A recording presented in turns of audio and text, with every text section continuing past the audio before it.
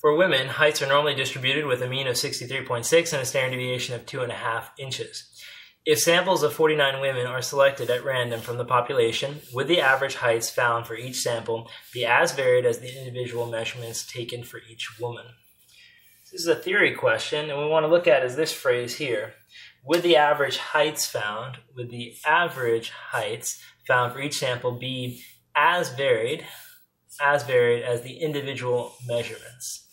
Well, let's say that the individual measurements, let's say that they vary by sigma, right? Sigma, let that be the standard deviation, a measurement of the variation in the data set. If the individual measurements have the standard deviation of sigma, the average heights would have the variation of sigma divided by the square root of n. In this case, since there are 49 women in the samples, we would have a comparison of sigma compared to sigma over the square root of 49, or in other words, 7. So what this is basically going to boil down to is you're comparing a value, sigma, versus a value divided by the same value divided by 7. Of course, if that's the case, if you're going to divide this value by 7, it'll become smaller, right? Like, for example, if you take 14 and then 14 divided by 7, 14 divided by 7 is going to be 2. It'll be certainly much smaller, which means that this guy always is larger if this n is greater than 1. And in this case, the n is 49. So we know that this measurement for individuals, that variation or standard deviation in this case, the standard deviation here is going to be greater than it is for the groups of women, right? And so what that basically tells us is that, would it be as varied as individual measurements? No.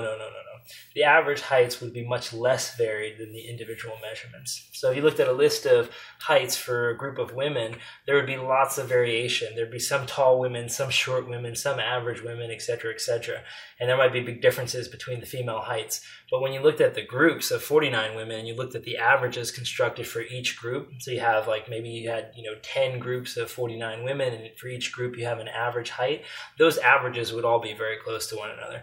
It's kind of like if you thought about test scores, between two classes of mine that take exam 2, their grades might be very similar, their average scores might be very similar. But their individual scores inside the classroom, right? So, both classes may say score on average in the 70s on the exam. Maybe one class gets a 75, the other class gets a 73 or something. But when you look at the individual scores in the classes, the individual students would score very different from one another. Some might have hundreds, some might have Fs, so there'd be lots of variation for the individuals.